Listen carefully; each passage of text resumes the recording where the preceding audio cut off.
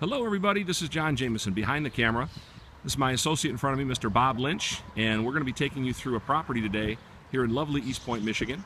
Before we actually get into the property, I want to take you through the video of going up and down the street, because this is not going to be the kind of street you think of when you hear of Detroit. Okay, so very quickly, I just want to pan. Here's the particular home we're going to go into in a minute. We're going to give you a walking tour of it. And here's the streets. Lovely brick homes as far as the eye can see. Well manicured, beautiful trees, well kept properties, and you won't believe what you can be into this property for and what it'll rent for.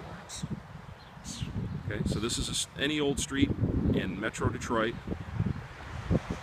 and between Bob and I, we probably have, I don't know, Bob, what, 65 years of combined experience between us? That's correct. We've been doing this an awful long time. So Bob, why don't we take a walk? We'll take them up the front walk and into the house. Okay, John, let's do that. All right.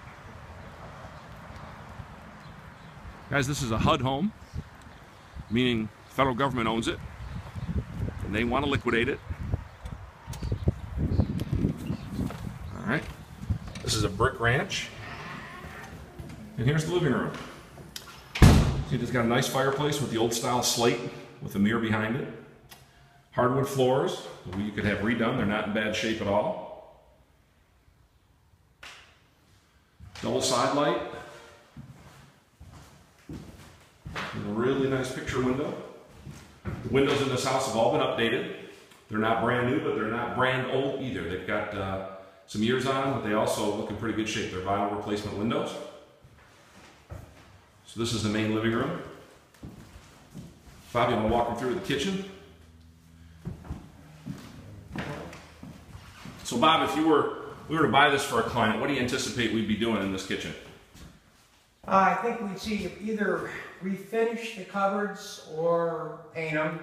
Yep. Put in new countertops, floors in great condition. The ceramic tile in the kitchen is fantastic condition. Yeah, I think we walked through this house just briefly before we shot the video.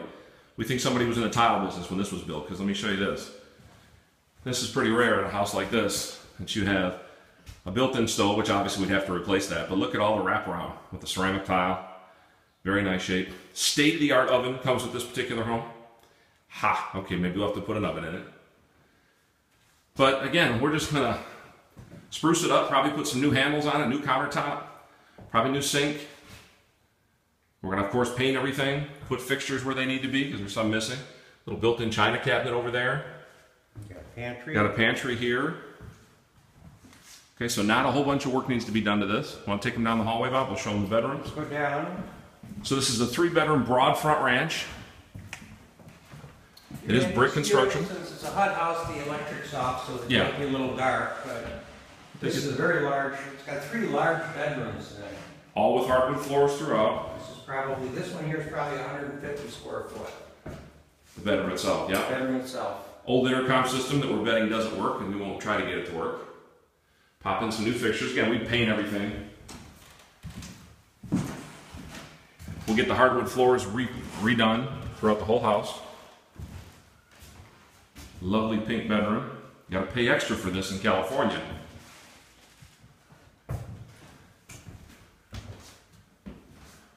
Nice sized closets. Again, of course, we'll paint everything. Replacement windows. This looks down the front. Same view that you have from the living room. It's in this bedroom here. First 2 bedrooms, actually. And the 3rd bedroom is on the back of the house.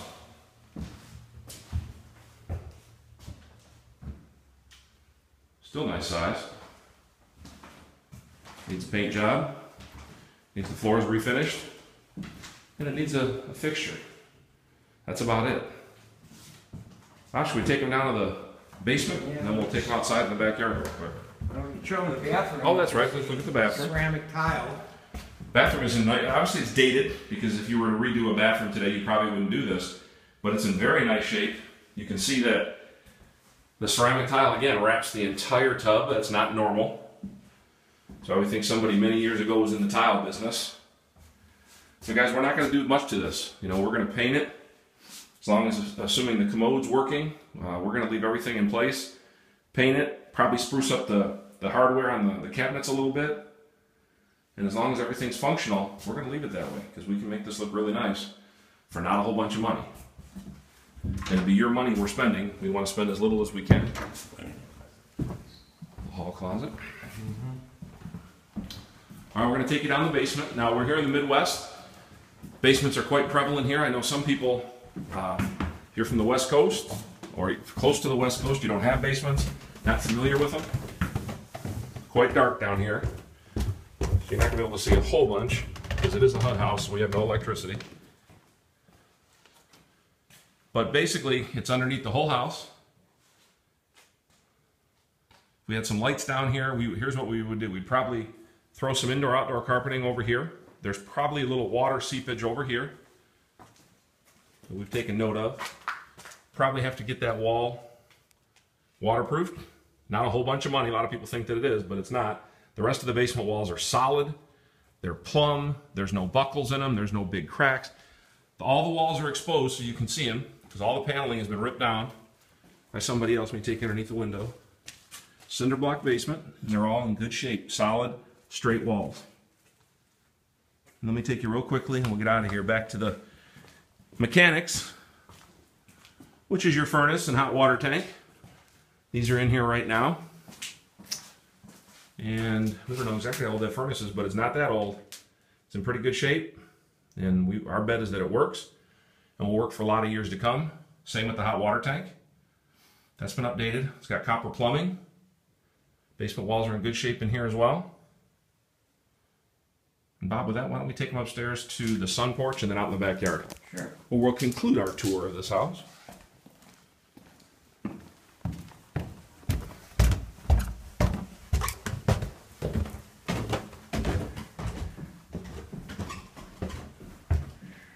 Okay, back up into the kitchen. This particular house has a cute little sun porch on it.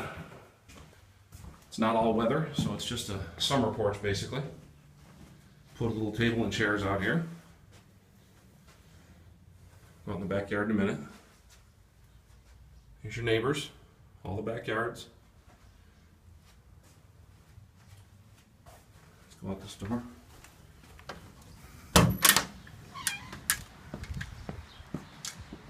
Okay, got a central air unit. I've seen worse. Probably works, we won't know that for a fact. But it does have central air. It's got all aluminum trim with the main brick. Your sun porch. Here's the garage.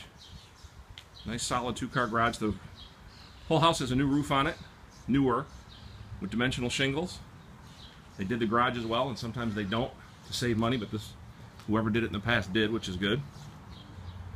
Backyard's cute. Just needs some chopping down, some pulling, a little watering. Not going to take much to really make this cute. Hey, your neighbors, you got geese. Little pond. Now, basically, we think you could probably be all into this property for about, do we say about $70,000? You're about 70. Okay. And do we know what the property taxes are on this one yet? They're in the non-homestead taxes are probably in East Point going to be somewhere around $2,200, $2,300 a year. Okay.